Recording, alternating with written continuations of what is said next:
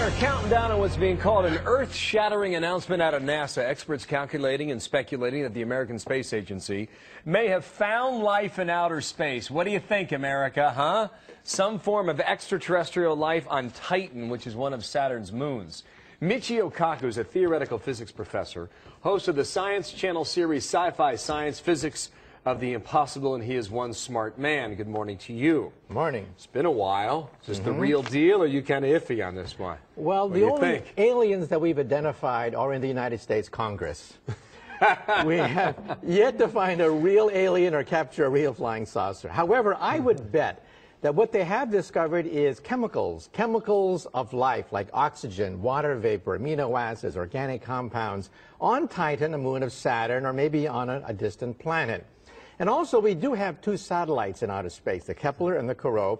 We expect dozens of Earth-like twins to be identified by these two satellites. And that's a game changer, realizing that we could have copies, Xerox copies of the Earth in outer space. But those are planets. What they expect today are microbes, right? I mean, that's the anticipated announcement that there is evidence that has been found, albeit, well, smaller than we can see with the eye. Right. We're not talking about ET. We're talking about microbial life at best.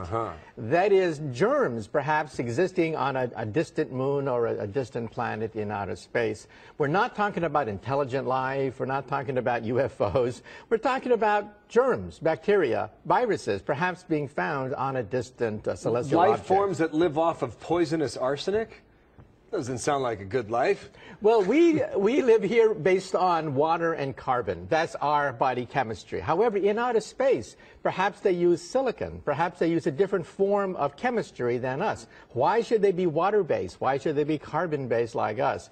And that's a speculation. The speculation is that there could be another kind of life in outer space. Okay, now there was a report from Phil Keating last hour. He says one of the scientists involved in this has studied a lake in Yosemite National Park, and she found high levels, I guess, of arsenic in that water, and then she was able to extrapolate, make the connection deep into space with the Martian moon Titan and perhaps Saturn's largest moon as well. Now, figure that one out for us. Well, the speculation is that life can exist in very inhospitable places, like the bottom of the ocean near volcano vents. Who would have thought that the sulfurous, hot volcano vents on the bottom of the ocean could be perhaps where the first DNA got off the ground?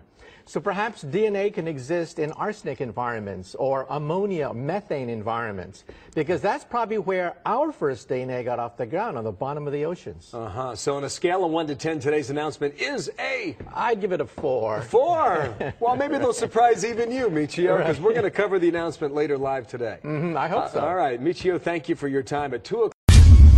I must disagree with my esteemed colleague here. Okay. First of all, let me say that science is the engine of prosperity. From steam power to electricity to the laser to the transistor to the computer. That's not true. We're That's talking technology. about. Hey, Technology. can I have my? Okay, sure. You had your say. Let me have my say. Yes. However, the information revolution has a weakness, and the weakness is precisely the educational system. The United States has the worst educational system known to science. Our graduates compete regularly at the level of third world countries. So how come the scientific establishment of the United States doesn't collapse? If we're producing a generation of dummies, if the stupid index of America keeps rising every year, just watch network television and reality shows, right? How come the scientific establishment of the United States doesn't collapse? Let me tell you something. Some of you may not know this. America has a secret weapon. That secret weapon is the H-1B.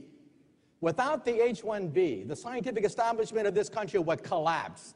Forget about Google. Forget about Silicon Valley. There would be no Silicon Valley without the H-1B. And you know what the H-1B is? It's the genius visa, okay? You realize that in the United States, 50% of all PhD candidates are foreign-born. At my system, one of the biggest in the United States, 100% of the PhD candidates are foreign-born. The United States is a magnet sucking up all the brains of the world, but now the brains are going back. Right. They're going back to China. They're going back to India. And people are saying, oh my God, there's a Silicon Valley in India now. Oh my God, there's a Silicon Valley in China. Duh. Where did it come from?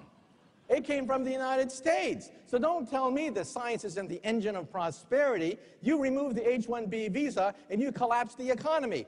In Wall Street Journal, editorialized against a congressman who wanted to ban the H-1B, saying they'll take jobs away from the American people.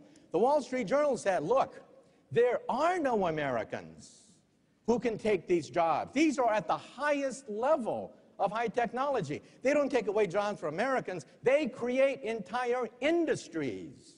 And so that's why we have an Achilles heel, and that's the educational system. And again, sociology majors are not necessarily going to be the ones determining the future of Silicon Valley, but physicists, engineers. We need more of them, not less. The irony is,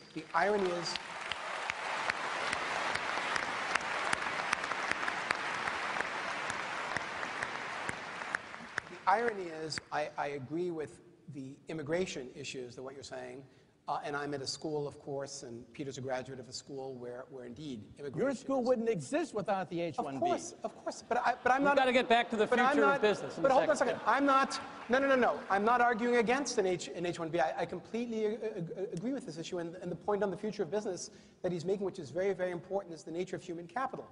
What is misunderstood here is, again, how poorly run schools are. MIT is a notable exception in this regard. His school is not, because what happens is they run in these introductory science and engineering classes at Illinois and Wisconsin and Michigan.